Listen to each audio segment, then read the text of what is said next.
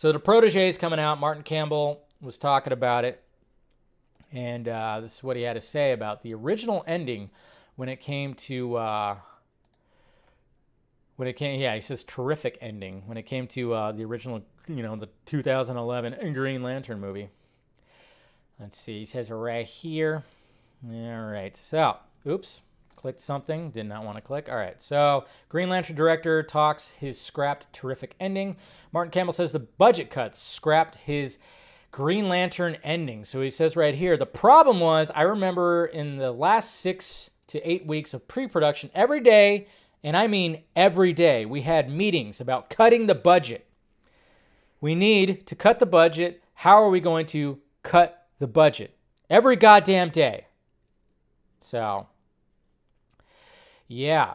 So Warner Brothers, of course, doing what Warner Brothers does all the time, is always worrying about the budget and thinking that whatever that they're making right now, instead of just letting it be, obviously this was what, a couple few years before Snyder did Man of Steel. But yeah, and then he continued by saying, I had worked out a terrific ending for the movie. I remember I had this quite big office down in New Orleans, the production offices, and I plastered the walls with storyboards.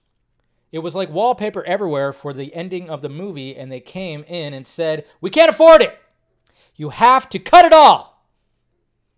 Jesus. I mean, that's got to suck. When you have all this work and you have it all everywhere, and these suits come in and go, nope, can't afford it, sorry. Sad. Sad. So in the end, they came up with the crap ending that he calls it. I love that he calls it the crap ending. However, having said that, I never should have done it, but I did it. I don't think I did a good job. So for me, for superhero movies, there are better people than me who ought to be doing those movies. I think you would have done fine, sir. I think you would have done fine if they would have just let you do something good.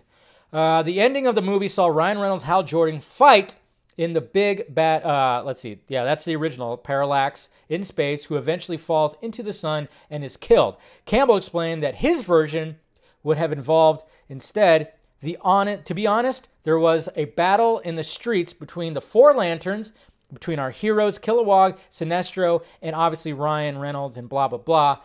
And blah, blah, taking on a huge kind of monster that was taking over the city and was really the Magnificent Seven in a way, or the Magnificent Four. However, it did not come to pass, so there we are.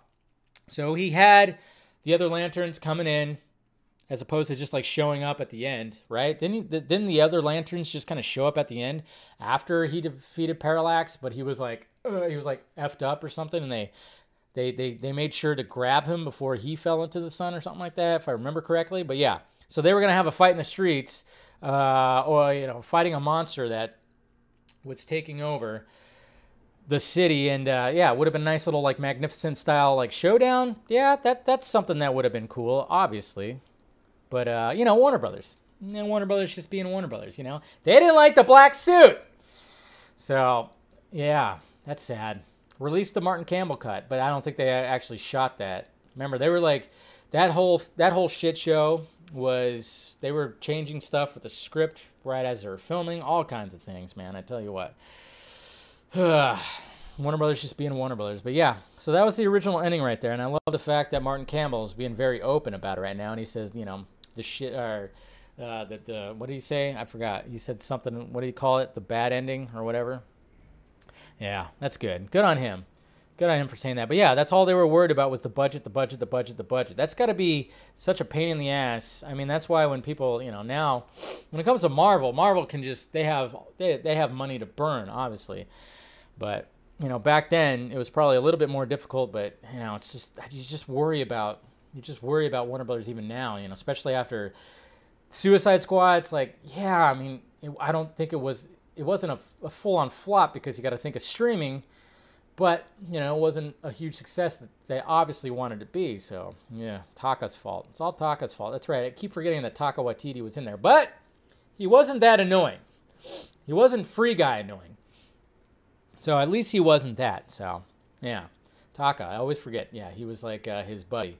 And then, of course, Blake Lively. And that's where Ryan Reynolds met the mother of his children, Blake Lively, because, my God, that had to be interesting. But, yeah, didn't he also say that they were, like, riding on a train together somewhere, and he, like, begged her to have relations with him?